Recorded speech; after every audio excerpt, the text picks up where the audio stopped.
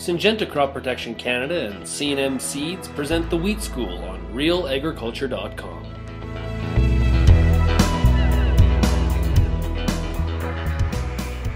I think with all the analytical tools we have to our disposal, soil tests, tissue tests, putting your shadow out into the field is the best thing to do.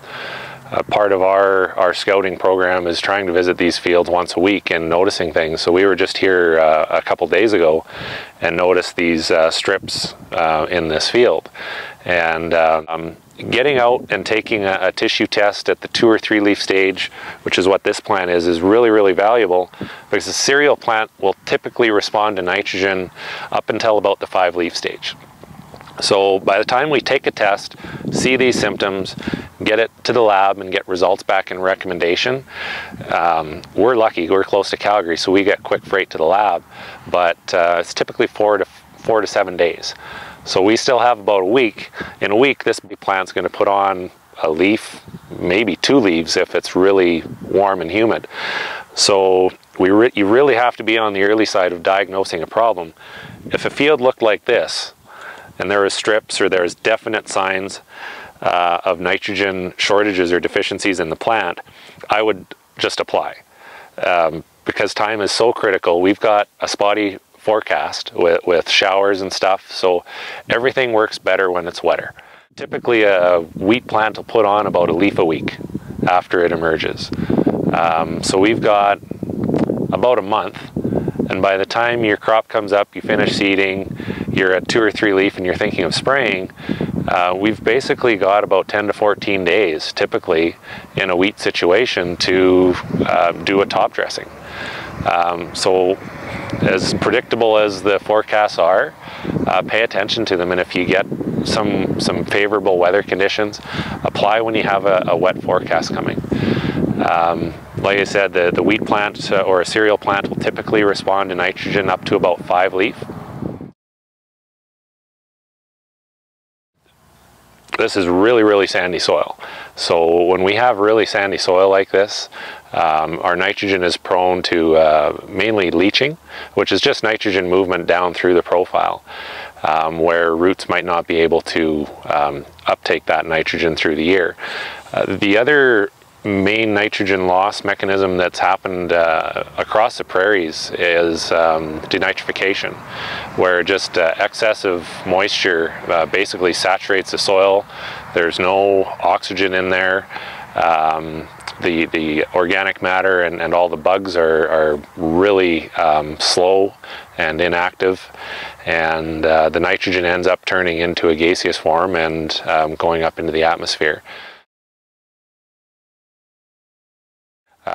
Fertilizer in crop or post seeding is always really risky, just in the sense, especially in the urea.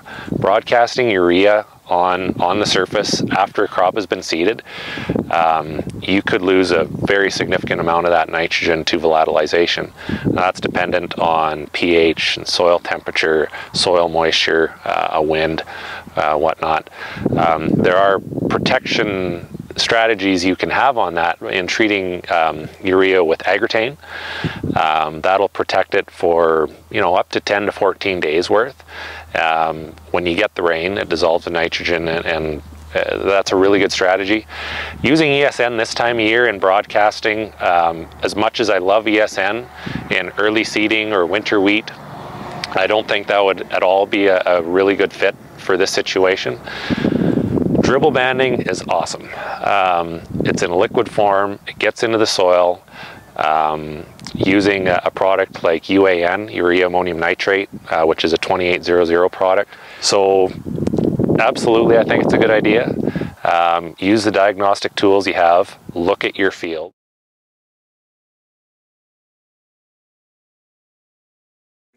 Clay soils, like we work with some really heavy clay soils, and it's unbelievable how well it holds nitrogen.